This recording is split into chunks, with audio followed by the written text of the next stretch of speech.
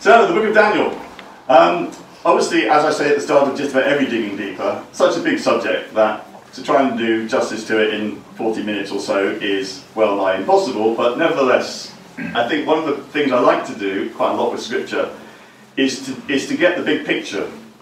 Because I think often when we hear sermons, we hear kind of a deep tunnel being dug in a particular bit of a book, like these few verses or even this chapter, and sometimes miss the sweep of the whole thing. And the sweep of the whole thing is part of the way that God is speaking through Scripture.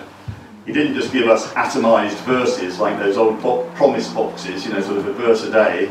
He gave us a Scripture which is given to us in sort of narrative form. There's a story that's being told, there's a history that's being represented, and to understand that helps us understand what God might want to say through it.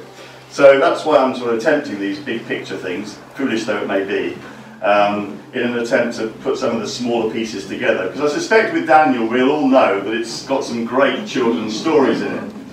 The lion's den and the fiery furnace, and for a lot of people, I'm guessing, and probably not people in this room because you're very learned and mature Christians, but for a lot of people that's about all they know about the book of Daniel.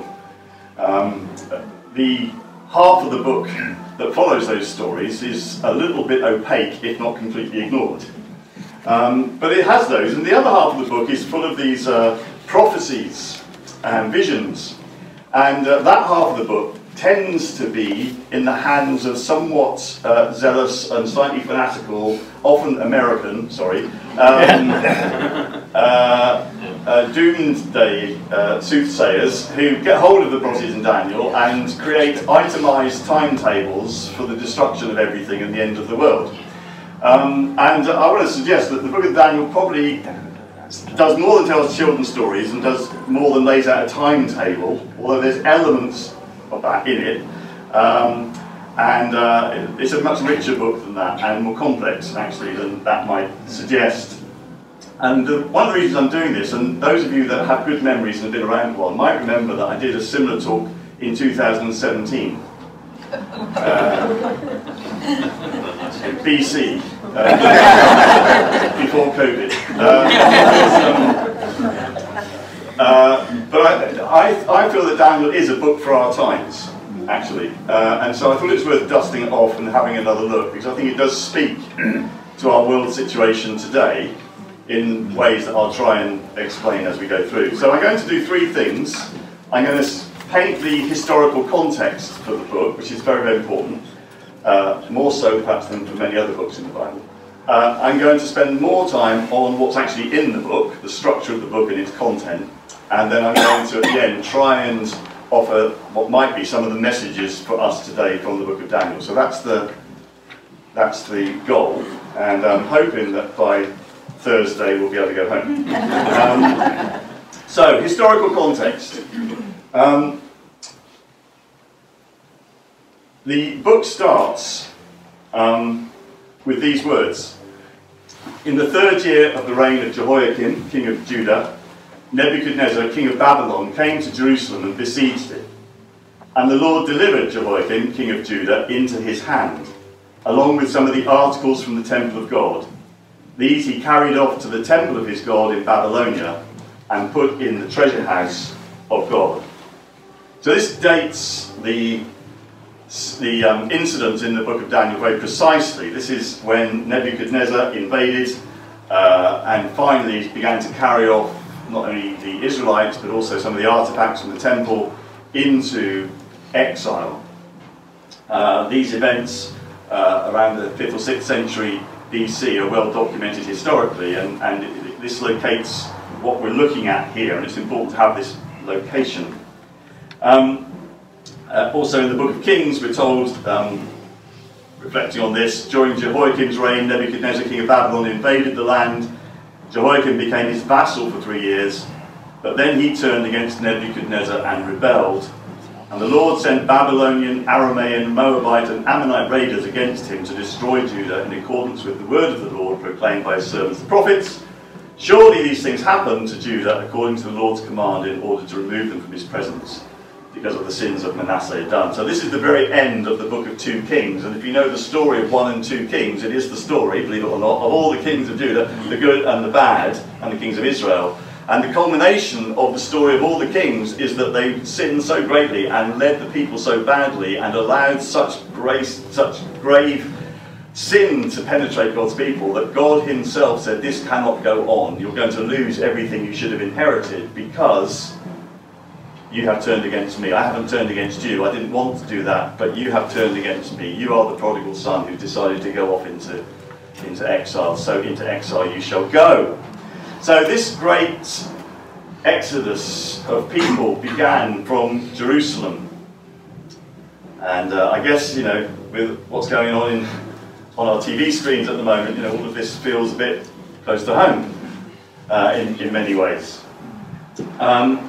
And amongst those going into exile, there was a group of young men whose names were Azariah, Hananiah, Mishael, and Daniel. That's the names they were given in Babylon, of course. Really, when they left Jerusalem, they were called Abednego, Meshach, Shadrach, and Belteshazzar. No, so those were the names they were given in Babylon. They were renamed when they got to Babylon, which is a sign of being taken over almost completely, isn't it? You're no longer who you were, you're now someone else. But they were in that train of people who lost hope, who were being taken captive, they were being taken away from their homeland. And this was under the reign of this great Babylonian Empire. At the time, Babylon was the superpower in the ancient world. Babylon, roughly equivalent to modern Iraq, although the borders were drawn differently, but roughly there. And the Babylonian Empire ruled the world around 612 BC. But the Babylonian Empire itself fell to the Persian Empire. And the Medes and the Persians, who get mentioned in the book of Daniel, their empire then took over the Babylonian Empire and pushed its boundaries further because they already had boundaries that were beyond Babylon. So this is now modern Iran and some of the Gulf states, and right up into northern Turkey. So this second great empire arose, and we see in the book of Daniel this transition from the great, all-powerful Nebuchadnezzar-led Babylonian Empire to the Medo-Persian Empire. So that's the second political shift. Yeah, do feel free to play with the lights. And, if what you just did annoys you, go and turn them back on again. So, second great empire. I'm sorry if this seems a bit tedious if you hate history, but it's deeply relevant to what's going on in the book of Daniel, which is why I'm just briefly doing this. What happened next was that this great empire, which I imagine everyone thought was going to be forever, fell, and it was taken over by, you know? No, there was another one first. The Greek Empire, which eventually under Alexander Alexander the Great covered all that the Babylonian Empire had been, all that the Medo-Persian Empire had been, and added bits of Greece and Egypt, so on. Notice this, every time these empires shift, Israel, the land of Palestine, is taken over as well. So here's a third great shift. Now, when Alexander died, that great empire was divided between 4 of his generals. And the empire basically stayed in shape, but it was carved up into 4 different areas. One of them being the Seleucid Empire, which is the orange one across to the right here. So here's a third empire. Are you following this? Babylon, Medes and Persians, Greeks. The Greek Empire divides into 4, and within that, a particularly virulent and violent leader arose, whose name was Antiochus IV Epiphanes. Epiphanes means the appearance of God, which tells you a bit about what he thought of himself. And these words, and you may not be able to read all of these, but I put them on the screen so that if you want the PDF afterwards, you've you've got the content there. So there sprang from these 4 kings a sinful offshoot, Antiochus Epiphanes, son of King Antiochus, once a hostage at Rome. He became king in 175 BC of the kingdom of the Greeks. Now, not the whole kingdom of the Greeks, he didn't take over from Alexander, but the Seleucid bit. And what Antiochus did was he violated the temple in Jerusalem. I'll read these words because you won't be able to see them at the back. He insolently entered the sanctuary and took away the golden altar, the lampstand for the light with all its utensils. Remember, this is after Israel had returned from exile. So I should have made this clear, under the Medes and Persians, they were allowed to go back, Nehemiah and Ezra, and start rebuilding the walls and the temple. So they were now back in Jerusalem. The temple was up, or a temple was up. It wasn't as grand as Solomon's temple, but it was up. There was a temple there. The walls were built and so on. And Antiochus desecrated the second temple. He took the offering tables, the cups, the bowls, the golden censers, the curtain, the cornices, and the golden ornament on the facade of the temple. He stripped it all off. And he took away the silver and gold and the precious vessels. He took all of the hidden treasures he could find. Taking all this, he went back to his own country, shed much blood, and spoke with great arrogance. He commits other crimes. Not long after this, the king sent an Athenian senator to force the Jews to abandon the law of their ancestors and live no longer by the laws of God. Also to profane the temple in Jerusalem and dedicate it to Olympian Zeus. The Gentiles filled the temple with debauchery and revelry. They amused themselves with prostitutes and had intercourse with women even in the sacred courts. They also brought forbidden things into the temple, so that the altar was covered with abominable offerings prohibited by the laws. You can see this violent, almost epicenter of all the evil that had gone before. Almost like everything that's set against God's people is condensed into this one life. Antiochus Epiphanes, yeah? You can see that. Awful. Well, there was a revolution against this. There were some Jews in Jerusalem who just couldn't stand what Antiochus was doing. And the high priest at the time was a man called Mattathias. And Mattathias refused to allow anybody to offer pagan sacrifices on the altar. And in fact, he was so vehemently against it that he stabbed the person who tried to do it. And he stabbed Antiochus's envoy who'd come to make sure it was done. Obviously that didn't go down well. And he fled into the desert with his 5 sons, John, Simon, Judas, Eleanor, sorry, it's a daughter, and Jonathan, his 5 children. And they started a kind of a guerrilla resistance movement in the desert against Antiochus and all that was going on. The son called Judas was the one who actually took up the reins and the lead in that fight. And he had the nickname Judas the Hammer, which in the language at the time is Judas Maccabeus. He was the one who eventually fought a war against the invading armies. Now around that time, power was shifting again. A new empire was coming into being. Not the Babylonian now, they'd gone, not the Medes and Persians, they'd gone, not the Greeks, they were on the wane. But now, Rome takes control. And in about, was it AD 60, I'm rubbish at dates, I had them all written down, but my notes are in the wrong order for some reason, so that's not helping anybody very much. In AD 60 something, AD 58 to 51, Julius Caesar conquered Gaul, France, then Egypt, and the Roman Empire became established. You know these things don't happen overnight. There had been incremental moves towards this over a period of time, but this is when it all came to be recognised as the new global power. I find it quite interesting just reflecting on this bit of history alone in terms of our own world and the givens that we think exist in terms of global power. The world that I grew up in, there was an assumption that the 2 global powers were America and Russia. And then, miracle of miracles, in the 80s, Russia seemed not to be a global power anymore. It just left America.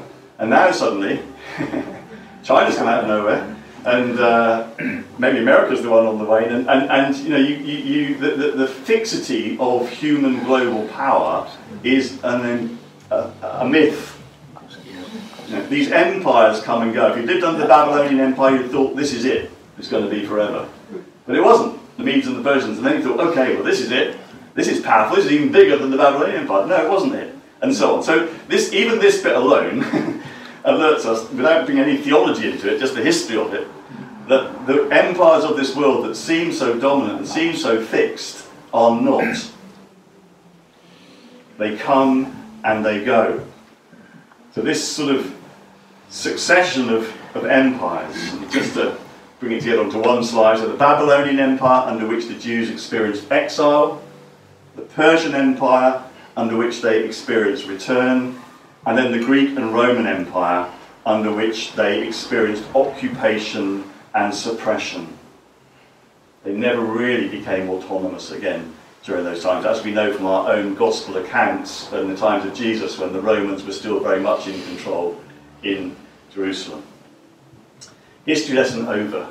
Breathe a sigh of relief. But I hope that's helpful as we go on into the book of Daniel and look at its structure and content. Everyone okay? Yeah. Need to take a deep breath? Scratch the neck of the person in front of you with their permission? Okay. If you're watching on the live stream, don't do that. So, from one level, the book of Daniel seems to be structured quite simply. Chapters 1 to 6 tell us stories about Daniel and his friends. Daniel interpreting dreams, Daniel in the lion's den, Shadrach, Meshach and Abednego in the fiery furnace. So there's kind of that kind of picture book almost bit of the book. And then chapter 7 to 12 takes a bit of a twist, and we get these visions of Daniel and his dreams and so on. That's so far so true, but what we don't see in our English Bibles is that the book of Daniel is written in two different languages. Chapter 1 is written in Hebrew, as is chapter 8 to 12, but the big chunk in the middle, chapters 2 to 7, is written in Aramaic. Now at the time, Aramaic was the kind of common language of all nations. It's a bit like English is today around the world. You kind of hope and assume that there'll be people there that understand this. I mean, it's a bit arrogant of us, but that's just the way it is, isn't it, really?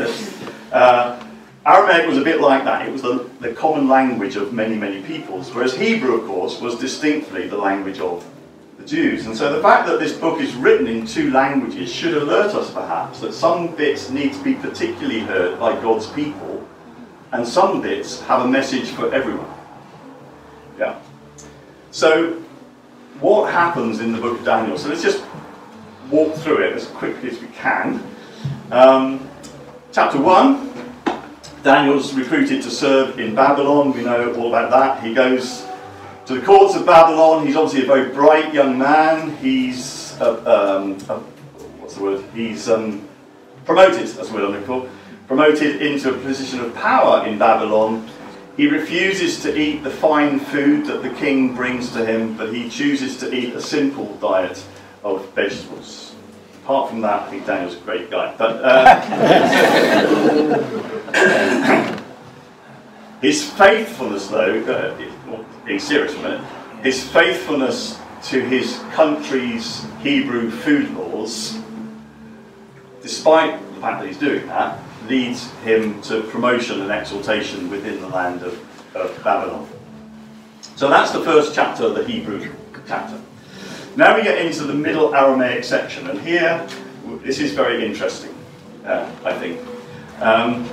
So chapter 2, we see the king's dream. Remember, Nebuchadnezzar has a dream. He's not willing to tell anyone what it was. He asks all his courtiers to come up with what it was. They couldn't. He threatens to kill them.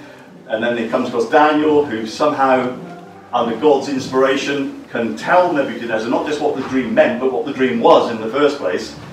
And Nebuchadnezzar is so impressed by that that he promotes Daniel.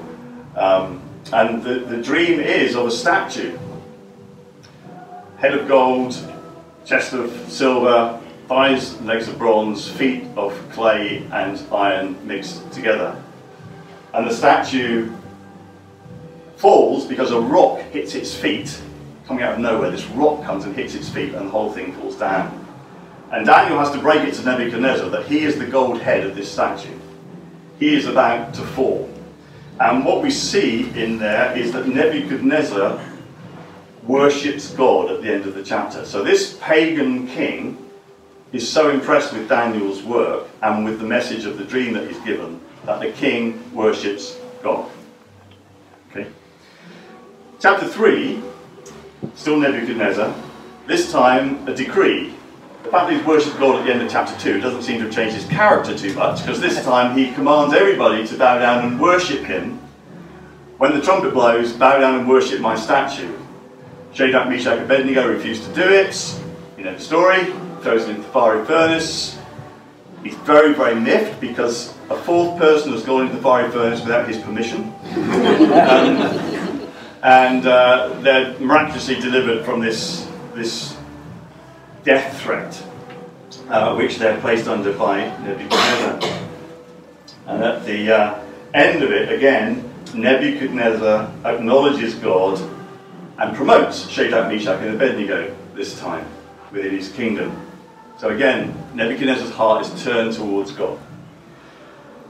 In chapter 4, we read again of Nebuchadnezzar's pride. This time he has another dream, and this time it's of a huge tree.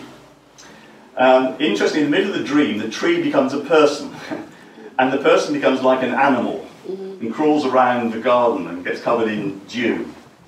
And Daniel again tells him the dream and tells him that you're the tree.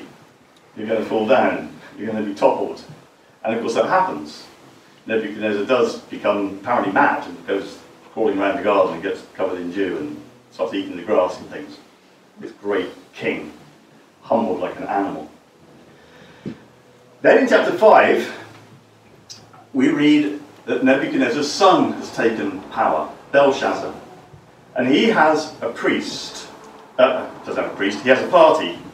Priest, party, goes up with people, very different things. He has a party, and in his party he uses all of the golden goblets and so on from the temple for his revelry. And remember the hand appears on the wall, mene, mene, tekel up, meeny, meeny, tickle a parson, that one. And, Terry. And he doesn't know what it means, so Daniel comes in and he says, listen, you've been weighed in the balance and you've been found wanting. Your days are numbered. Now, interestingly, unlike Nebuchadnezzar, his dad, when he's confronted and he humbles himself and eventually worships God, Belshazzar doesn't. And what happens in this story is that the person, the king that doesn't repent, that doesn't heed the dream or the symbol, the sign, is killed at the end of the chapter. He's assassinated. Chapter 6, we then get the story of the lion's den, when Daniel refuses to stop praying and is thrown into the lion's den. Do you remember who throws Daniel into the lion's den? King Darius. Okay? Yes. So we're now in a different empire. Okay? So this is about the time of the fall of the Babylonian Empire and the rise of the Medes and Persians. Daniel is now still, though, in exile. He's still there because the return hasn't yet been granted. And Daniel refuses to worship and he's thrown to the lion's den, and we know how that story goes.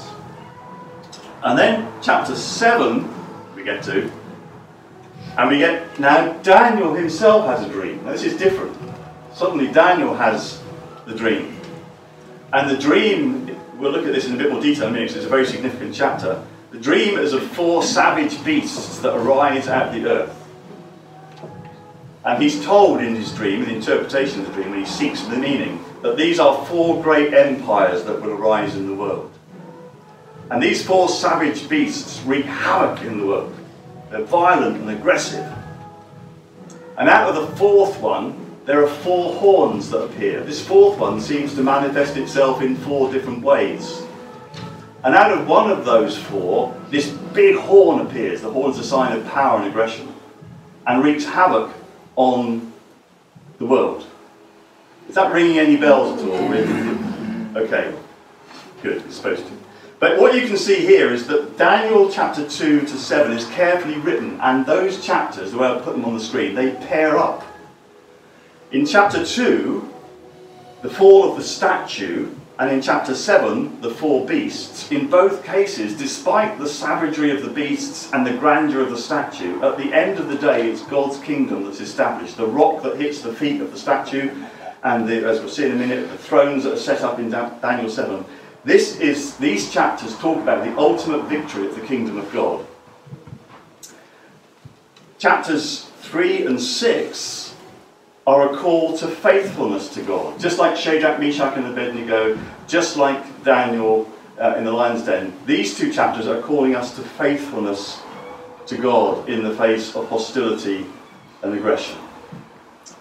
And at the bottom, the story of Nebuchadnezzar, the powerful ruler who repents, and the story of Belshazzar, the powerful ruler who doesn't.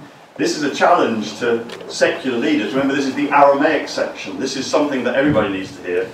That your power is not absolute. Your power is a derived power, it's a submitted power.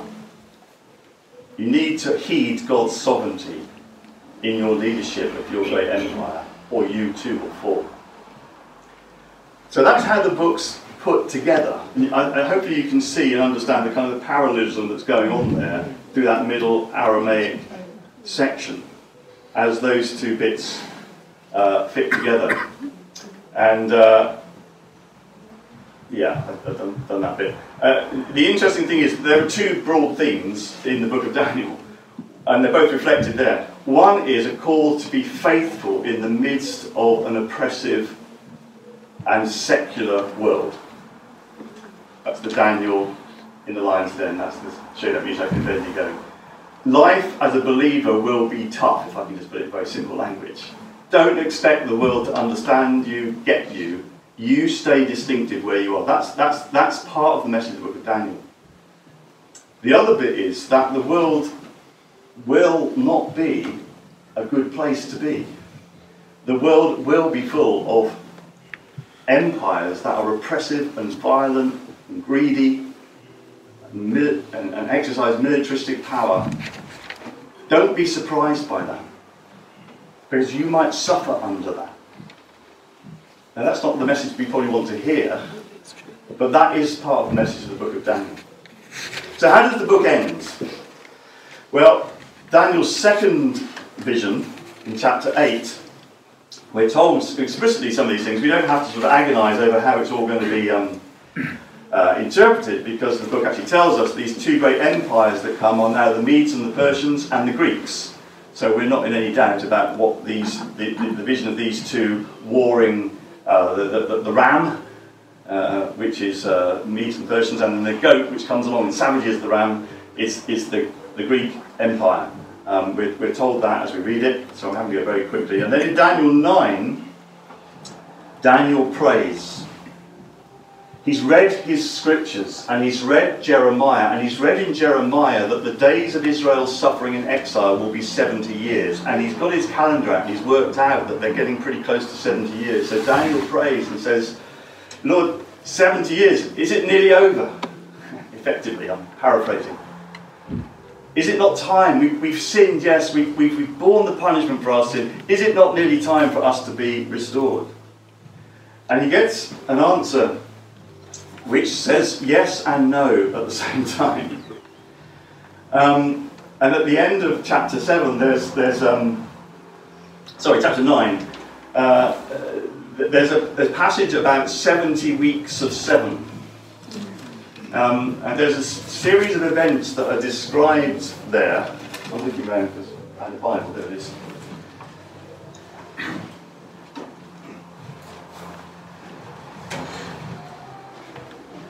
Hope you don't mind me actually opening a Bible. Series of events that are described here. Verse 26.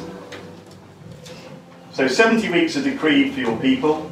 So 70 weeks sort of is the fullness of time until exile. To finish the transgression, to put an end to sin, to atone for iniquity. It's all going to be done 70 weeks. Know therefore, understand, from the time that the word went out to restore and rebuild Jerusalem until the time of an anointed prince, there shall be 7 weeks. And for 62 weeks it shall be built again with streets and moat, but in a troubled time. So there's a period of time when the exile will be over, but Jerusalem will be rebuilt, but, quotes, it shall be built again with streets and moat, but in troubled times. That's probably pointing to the time when, if you remember, when Ezra and Nehemiah were rebuilding the walls, it was a troubled time. They were attacked by people who'd been left in the land and didn't like what was going on.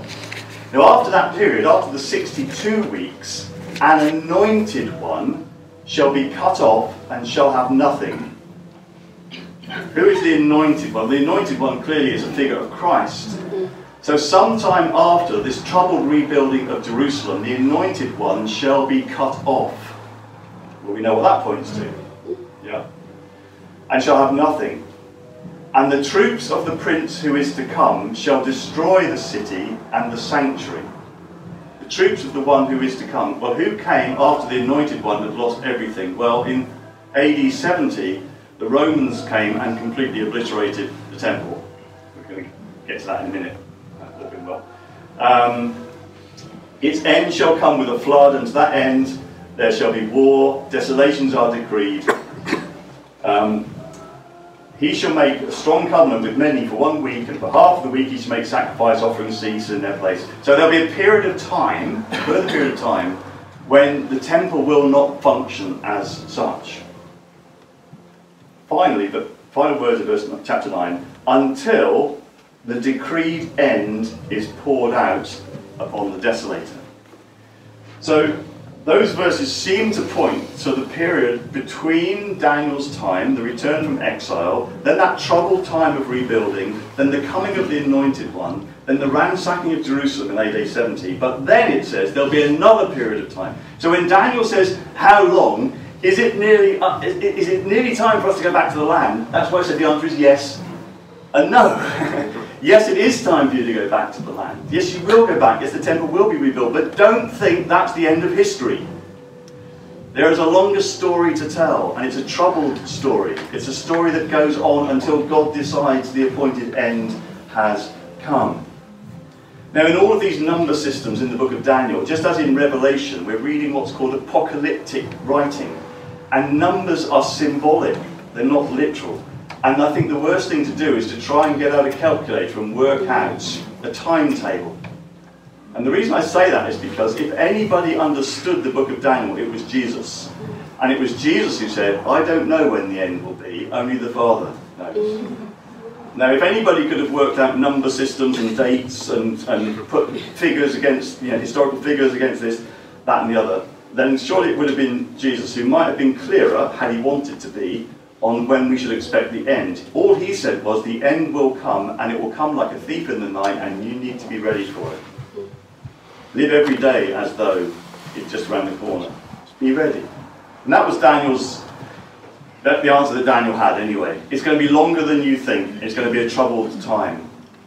And then the book finishes, chapter 10 to 12, with his third vision, Persian and Greek kingdoms at war. A king of the north wages war, and there'll be a time of anguish, but there's the promise of hope right at the end of the whole book. So that's sort of an overview of the book of Daniel. That was supposed to be the introduction, so we're not doing too well. But I hope you've got a feel, firstly, for the kind of history that sits with this. It's not just kind of like some kind of computer fantasy game. There's something historical which gives us our roots for this. It's more than that, which I'll come to in a minute, but that's where we start. Chapter 7 is a pivotal chapter in the book. Things change in chapter 7. The date sequence is broken. At the beginning of chapter 7, we're now back in Nebuchadnezzar's time, even though the previous chapter we've been in Darius' time, so it's not historically linear. We're told we're back now in around chapters 4 and 5 in time. The nature of the material changes. It's now from about Daniel and his friends to by Daniel. The ethos changes. In chapters 1 to 6, life is possible, even if difficult, in the empire, even if it costs you your life or you get thrown into the lion's den. Chapters 7 to 12, faithful life may cost you your life. It may cost you everything. The beasts are afoot. The style changes from mainly stories, narrative about lions' dens and kings and so on, to this kind of more apocalyptic type prophetic writing. Yet the vision is the counterpart, as I showed you earlier, to chapter 2, and also in Aramaic. So there is some connection there, but it stands alone. And in chapter 7 we read of these 4 beasts that Daniel sees, that comes up out of the water, each one different from the other. And Daniel is told that these do represent 4 historical empires. In verse 16, we read that Daniel approached one of those standing beside God's throne and asked, "What is all this about?" Because he was as confused as we are if we just read it off the page. And he was the one standing next to God's throne explained to Daniel like this: these 4 huge beasts represent 4 kingdoms that will arise from the earth. Notice that these beasts are just that, beasts. Notice that when Nebuchadnezzar abused his power, he became a beast. He crawled around the garden like a wild hog. That alerts us to the fact that there's something going on here about human power. Remember, at the beginning of the Bible, God created humankind in his image. He gave humankind, to be made in the image of God means a number of things, but one thing it means is that he gave us to be rulers in his earth. He shared his power with us. To be made in the image of God is to be a co-regent with God in the world, to help run the world as God would have the world run. You see the same thing in Psalm 8. You've made human beings a little lower than God, crowned them with glory and honour. You've given them dominion over the works of your hands. But the truth is that when humans do not live out of their God-given identity and rule God's world under God, they lose their humanity and they become like beasts. They become unpredictable, violent, like a vicious dog. You know, they thrash around, trying to get their own way through whatever way. And one of the messages of the book of Daniel is that these beasts are humans, but they have lost their humanity. Mm-hmm. They've lost the dignity that they were created to bear in the earth. They've lost their mandate to rule, but they are still ruling. And it's gross, and it's evil, and it's savage. Beasts are deliberately pictured as violent, aggressive. You know, when those empires shifted, I mean, I rattled through it on a few PowerPoint slides, but it was like we're seeing at the moment on our TV screens. It was bloody, it was brutal. The beasts are truly awful. And when you look at the news, that's all you see. The news only talks about beasts. And the temptation is to think that that's all there is. But in Daniel chapter 7, having seen these beasts, Daniel continued to reflect in his dream. And we read this: I watched as thrones were put in place, and the Ancient One, or the Ancient of Days, I love that description of God, the one who's always been there and always will be, sat down to judge. Judge who? Judge the beasts. His clothing was as white as snow, his hair like purest wool. He sat on a fiery throne with wheels of blazing fire, and a river of fire was pouring out, flowing from his presence. Millions of angels ministered to him. Many millions stood to attend him. And the court began its session when the books were opened. When did this happen? When the beasts were all dead? No, when the beasts were roaming the earth. Somehow both these things are true at the same time. The beastliness of human abused power and the transcendent glory and hope of the majesty of God. Somehow these things must be held together. If we just lean one way, we lean into unreality. This kind of Christianity that's about escapism and everything being nice and right. If we lean the other way, we lean into despair and hopelessness. Somehow or other, both these things, as they are in the book of Daniel, as they are in chapter 7 in Daniel's dream, are both true at the same time. And then this throne, of course, throne always speaks of ultimate authority, and this is ultimate authority because the one on the throne is judging the beasts, so clearly he sits above the beasts, right? You get it? The hierarchy works here. But then something else happens in the vision. Surprise, surprise, what happens? Well, bizarrely, in this scene of immense transcendent glory, someone like a human being, someone like a son of man, coming with the clouds of heaven. He approached the Ancient One and was led into his presence. He was given authority, honour and sovereignty over all the nations of the world, so that people of every race and nation and language would obey him. His rule is eternal. It will never end. His kingdom will never be destroyed. So we have a human being. That's all that Son of Man means. You know, in the Hebrew language, if they don't have any adjectives, so if you want to say human, you say Son of Man.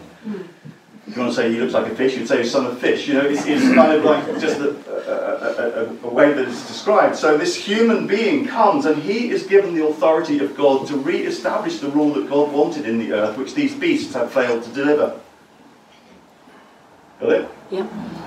So God's strange method of overcoming the beasts is to exalt a human being into a position of power. The power and authority that Adam and Eve should have exerted through all time but failed to do is going to be exerted now. God's starting again. History is being reborn. A new human head is being placed into human history. And his rule is eternal, and his kingdom will never end. Now, you and I know, but I'm going to point out the obvious to you anyway, that Jesus himself claimed to be that Son of Man. One of Jesus' favourite self-descriptors was, I am the Son of Man. The Son of Man has authority on earth to forgive sins, and so on. In John 3, Jesus said this, the Father has life in himself, and he's granted that same life-giving power to his Son. The Father has granted the life-giving power to his Son, and he's given him authority to judge everyone, because he is the Son of Man. And so at the end of Matthew's Gospel, we're not surprised that the one who has been given authority to rule in the earth begins to do that through an unlikely bunch of fishermen and tax collectors and people who've wedded themselves to him as his disciples. And Jesus says, all authority has been given to me. That's Son of Man language, right? That's Daniel 7 language, right? All authority has been given to me on heaven and earth. Therefore, go and make disciples. How is this kingdom going to come? It's going to come by a rolling revolution of lives being transformed by submission to the king. It's not a political revolution. It's not going to have its own land. It's not going to have its own headquarters. It's not going to have its own political power. What it's going to have is it's going to have this underground radical movement of people who are submitted to the king, who has authority now to reign, and they will live his life under his reign, and slowly, in the midst of the beast's work, this kingdom will become established. Got it? Amen. So, in chapter 2 of Daniel, to hop back, that's the parallel chapter, right, where we had this great statue topple. What made the kingdom topple? The rock that struck the statue and which became a huge mountain and filled the whole earth. That sounds a bit like mustard seed language to me. This little thing, this seemingly insignificant movement of ordinary people who dare to believe that there is a different God in heaven, who dare to order their lives under him, and who dare to believe that his way is best and true, and who, in the face of the beast, even if it means losing their life, will not give up that message. Those people are the presence of the future in God's earth. Not the powers that be, as we sometimes call them, but the servants of the one who is the power that is. And skip that slide, because time has gone pretty much. Let me just get to its message. I've already been getting to it a little bit, I guess. I can't stop myself. But one question you might ask is, so is it just a history book? Is all of that exhausted by those 4 great empires and Antiochus Epiphanes and the fall of the Greek Empire and so on? Well, no, it's not.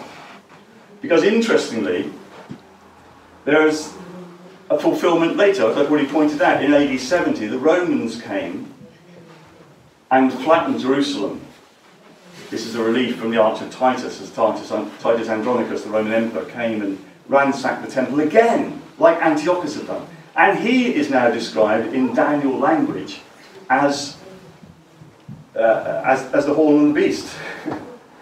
oh, we thought it was Antiochus. No. And then you get to the end of the Bible, the book of Revelation, which is clearly not talking anymore about the fall of Jerusalem, because it was written in about AD 90 after Jerusalem had fallen. So Revelation is not pointing forward to any of those empires I've just talked about. But the book of Revelation also has these images of beasts that arise and try and savagely rule the earth.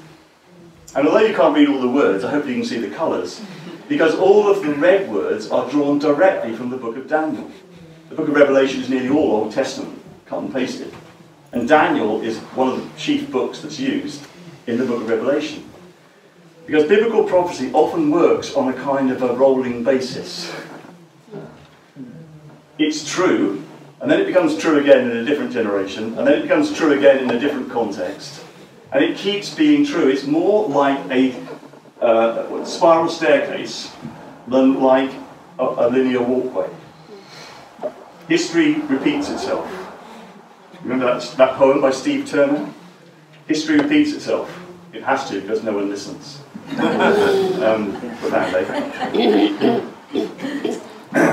So the book of Daniel, the message of Daniel, is a message for all times. It's in Aramaic, right? It's a message for all times. There will be beasts. There will be savage powers. There will be condensed forms of that. There will be Antiochus Epiphanes who arise and assault God's people. The people of King Jesus will not have it easy in the history of the world. If you want to go deeper into this, there's a very good commentary by Ernest Lucas on the book of Daniel. He says this: whether we like it or not, or understand it or not, the Most High has given a measure of sovereignty to human rulers. And as a result, from time to time, history does seem to be in the grip of chaotic, bestial forces. At times, God's people are devastated. It's far more important to grasp this message than to decode the vision in terms of specific historical references. Wise words, I think, for those of us that like those YouTube videos of people who have decoded specific historical references. Ernest also says this. Chapter 7 tells us that the difference in ethos in the two parts of the book does not come from contradictory worldviews. Rather, it represents two ends of a spectrum of the experience of a godly person living in a pagan society. Sometimes it's possible to be faithful to one's principles and fully involved in that society. At other times, society can be so hostile that the principles are trampled on and the godly may be crushed. So in our world, when we look at the news and we read reports of what the beasts are up to today, in rolling 24-hour Technicolor, we can easily be overwhelmed, terrified, think that God is not on the throne, and our faith has been a naive attempt at making things feel like they're better even when they're not. And when whoever you think are today's beasts, I hesitated to put this slide up because I thought there's going to be someone there that someone doesn't think is a beast, but they are all beasts in the sense that they have their power has or aspires to global reach. They desire to build empires of different sorts. They do it in very different ways and so on. Let's not get wade into the politics. The point is, and the question is, are these people submitting their rule to the reign of the king? So Daniel is a kind of, again, Ernest Lucas's phrase, I like this, it's a theology of history. I like that phrase. It's a theology of history. It helps us get our bearings where God is in unrolling historic times. And if there are just to finish, four brief things I'd want to take from it. First, it's a warning for humanity. Power corrupts when divorced from submission to God. That's true of any authority. Yeah. Whether you're a parent, whether you're a church leader, whether you run an office at work, power when divorced from submission to God is dangerous. It's a caution for political rulers. They will be called to account for their exercise of power. That's the message of the book of Daniel, anyway. Thrones are set in place and judgment begins. It's a promise of hope for God's people too. God is on the throne. Ultimately, it's his kingdom that remains. Choose your sides carefully. And it's a challenge for people of faith.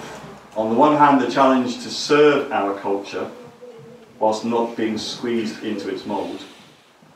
On the other hand, to submit to God even if our culture comes after us and gets us in the temporal. So, there we are. A little introduction.